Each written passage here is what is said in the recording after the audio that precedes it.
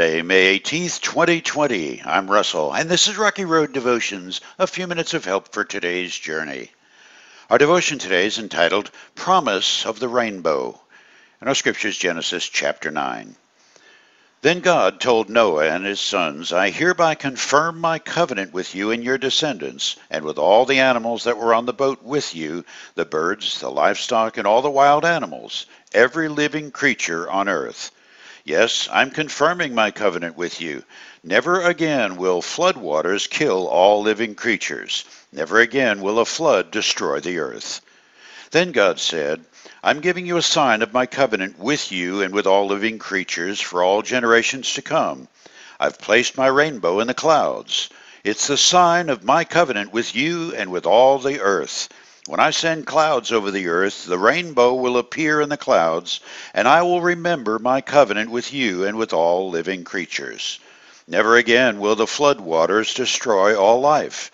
When I see the rainbow in the clouds, I will remember the eternal covenant between God and every living creature on earth. Then God said to Noah, yes, this rainbow is the sign of the covenant I'm confirming with all the creatures on earth. The picture today is one my daughter took at the beach in Jacksonville, Florida this past Mother's Day.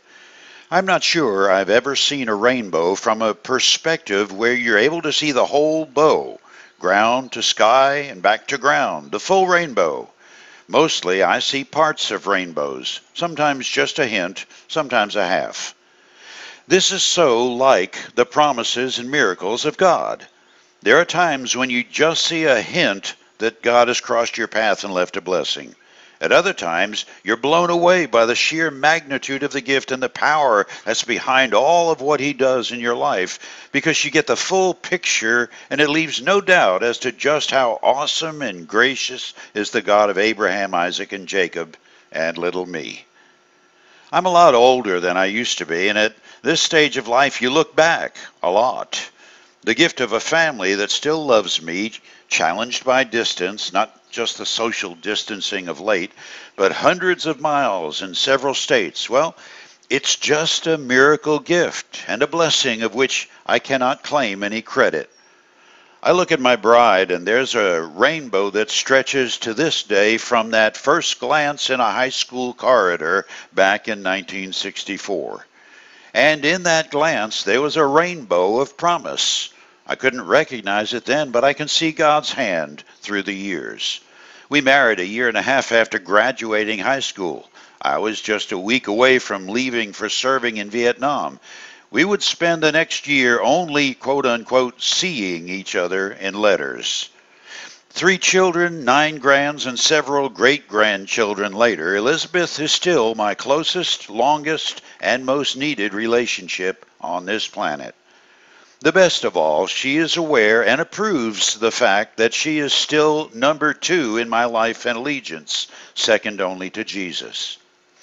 We live with problems, challenges of difficult circumstances, and bodies that don't hold together nearly as good as they used to, nor as well as our minds, which are stuck at age 25 thinking demand. But that's not proof of the absence of God's love or care.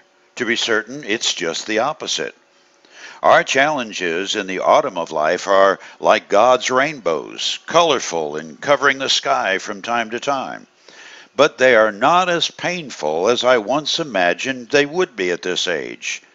They're more like rainbow reminders of the strength of God's good promises, both here on this planet, with mercies and strength as our days demand, and a foreshadow of splendor for the day after my last today.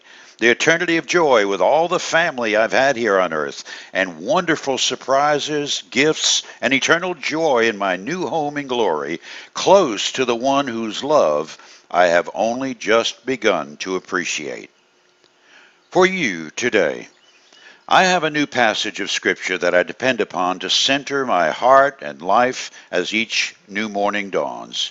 It comes from, of all places, the Lamentations of Jeremiah.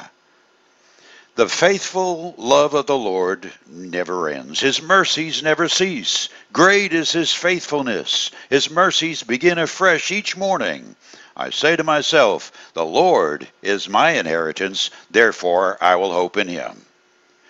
You chew on that as you hit the rocky road. Have a blessed day.